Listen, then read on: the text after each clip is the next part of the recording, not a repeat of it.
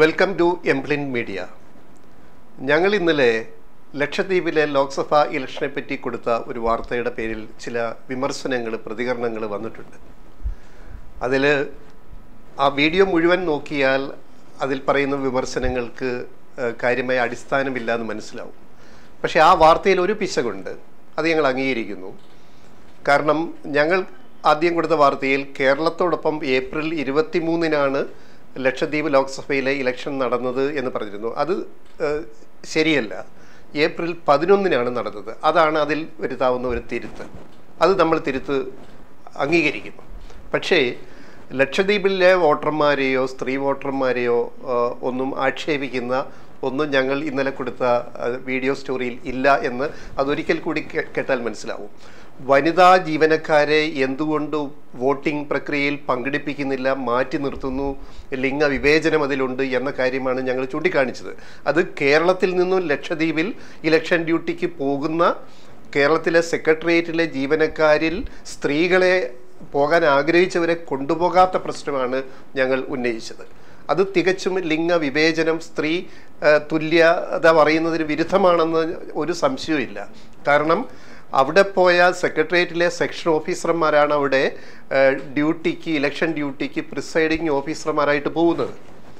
അങ്ങനെ പോകുന്നവരിൽ പോകാൻ 4 സ്ത്രീ ജീവനക്കാർ, സെക്രട്ടേറിയറ്റിലെ ജീവനക്കാർ അപേക്ഷ കൊടുത്തിരുന്നു. എന്നാൽ അവരെ പരിഗണിക്കാതെ അവരുടെ പേര് വെട്ടിക്കളഞ്ഞിട്ട് ആണുങ്ങൾ, പുരുഷൻ ജീവനക്കാർ മാത്രമടങ്ങുന്ന സംഘമാണ് ഒരു ഉല്ലാസയാത്ര പോലെ ലക്ഷദ്വീപിൽ പോയത്. ഞങ്ങളുടെ ഉല്ലാസയാത്ര എന്ന് പറയാൻ അത് ഭാഗികമായി ശരിയാണ്. കാരണം ലക്ഷദ്വീപിൽ പോകാനുള്ള ഈ ലിസ്റ്റിൽ കടന്നുകൂടാൻ കടുത്ത മത്സരമാണ്.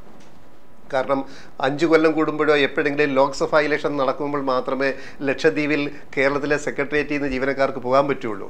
അപ്പോൾ അതിന് 5-6 ദിവസത്തെ യാത്രയും താമസവും ഒക്കെയാണ് തിരിച്ചു വരുന്നത്. അപ്പോൾ ഇതിനിടയ്ക്ക് ലക്ഷദ്വീപിലെ ഉല്ലാസ കേന്ദ്രങ്ങളൊക്കെ സന്ദർശിക്കുകയും അങ്ങനെ ഒരു ഉല്ലാസ കേന്ദ്രീകൃതമായ ഒരു യാത്രയും അതിൻ്റെ കൂടെ ഇലക്ഷൻ ഡ്യൂട്ടി എല്ലാം കൂടെ ചേരുന്ന ഒരു പാക്കേജാണിത്. അപ്പോൾ അതുകൊണ്ടാണ് അതിന് പോകാൻ ഇത്ര കടുത്ത മത്സരം ജീവനക്കാർക്കിടയിൽ സെക്രട്ടേറിയറ്റിലുള്ളത്. അവസാനം യൂണിയൻ നേതാക്കൾ, ജീവനക്കാരുടെ സംഘടന നേതാക്കളാണ് തീരുമാനിക്കുക ആരൊക്കെ പോകണ്ട എന്ന് പറഞ്ഞ് പേരുകൾ വെട്ടും. അങ്ങനെ പലപ്പോഴും ഇതിനുമ്പും പോയിട്ടുണ്ട്. പക്ഷേ ഞങ്ങളിപ്പോൾ ഉന്നയിക്കുന്നൊരു കാര്യം, ശബരിമല സുപ്രീം കോടതി വിധി ശബരിമല വിഷയത്തിൽ വന്നതിന് ശേഷം ഗവൺമെൻറ്റിൻ്റെ ഭാഗത്തുനിന്ന് സ്ത്രീ വിവേചനം കാണിക്കുന്നൊരു നടപടി ഉണ്ടായാൽ നമ്മൾക്കത് ചൂണ്ടിക്കാണിക്കേണ്ടി വരും. കാരണം സ്ത്രീ വിവേചനത്തിന് എതിരെ, സ്ത്രീയുടെ തുല്യനീതിക്കും ലിംഗസമത്വത്തിനും വേണ്ടി പ്രതിജ്ഞാബദ്ധമായ ഒരു സർക്കാരാണ് ഇവിടെയുള്ളത് എന്നാണ് നമ്മൾ പൊതുവെ കരുതുന്നത്. അപ്പോൾ അതുകൊണ്ട് തന്നെ ലക്ഷദ്വീപിലെ സ്ത്രീകളെ ഞങ്ങൾ ആക്ഷേപിച്ചിട്ടില്ല. അവർ അതിലെ കമൻറ്റുകളിൽ, നമ്മുടെ സ്റ്റോറിയുടെ കമൻറ്റിൽ പറയുന്നുണ്ട്, നിങ്ങളെന്തിന് ലക്ഷദ്വീപിലെ സ്ത്രീകളെ ആക്ഷേപിക്കുന്നു? ഇവിടെ സ്ത്രീകളും പോളിംഗ് ബൂത്തിൽ ജോലിക്ക് വരുന്നുണ്ട്. ഞങ്ങൾ അവിടെ പോളിംഗ് ബൂത്തിൽ, അവിടുത്തെ ലക്ഷദ്വീപ് അഡ്മിനിസ്ട്രേഷനിലെ സ്ത്രീകൾ അവിടെ പോളിംഗ് ബൂത്തുകളിൽ ജോലിക്ക് നിയോഗിക്കപ്പെടുന്നുണ്ട്. അത് സത്യമാണ്. ഞങ്ങൾ അതിൽ ഇല്ല എന്ന് പറഞ്ഞിട്ടില്ല. ഞങ്ങൾ പറഞ്ഞ വിഷയം, അതിലെ പ്രധാന വിഷയം, കേരളത്തിൽ നിന്ന് സെക്രട്ടേറിയറ്റിലെ ജീവനക്കാരെ ലക്ഷദ്വീപിൽ ഇലക്ഷൻ ഡ്യൂട്ടിക്ക് കൊണ്ടുപോകുമ്പോൾ എന്തുകൊണ്ട് വനിതാ ജീവനക്കാരെ ഒഴിവാക്കുന്നു? അതിനെന്ത് ന്യായീകരണമാണുള്ളത്?